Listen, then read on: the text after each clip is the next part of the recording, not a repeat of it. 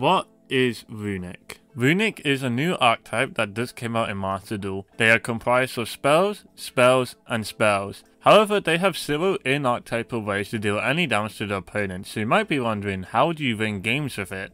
Well, each quick play spell has two effects. The first effect will be some sort of effect like target an opponent's monster and negate it. This first effect will also banish the top cards of your opponent's deck depending on the card, so yes, this is a deck out strategy. There is one spell that banishes the top 1 card, 2 spells that banish the top 2, 2 spells that banish the top 3, and 2 spells that banish the top 4. On top of that, there is also a spell which whole first effect is to banish the next amount of cards, where X is the number of cards your opponent controls.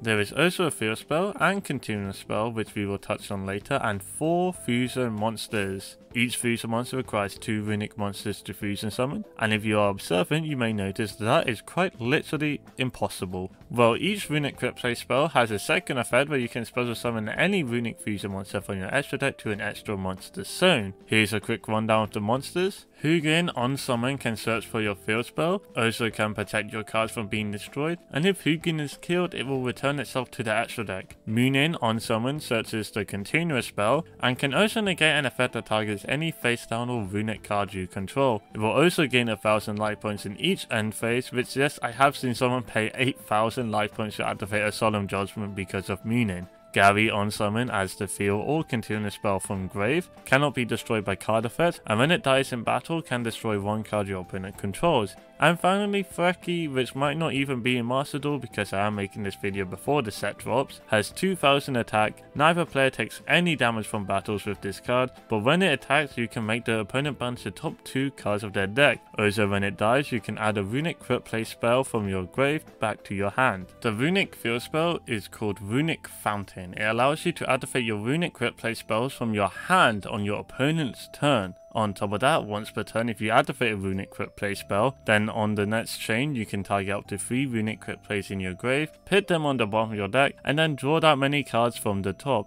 It is in fact draw 3 on both your turn and your opponent's turn every turn. The Runick continuous spell, Runick Allure, forces the opponent to banish the top card of their deck every time any quick play spell is activated. And yes, that does include if your opponent activates it. In the mirror, this is really stupid. For the quick play spells, I will through these quickly. The effect that banishes 1 will also search a Runick spell from your deck. The banished 2 cards will either destroy a special summon monster that your opponent controls, or discard a card from your opponent's hand if they had just added something to hand. The banished 3 effects negates an opponent's monster until end of turn, or you can stop a monster from attacking, but it makes it unable to die once that turn. The banished 4 effects will either make your opponent draw 1 card, or destroy an opponent's spell/trap card.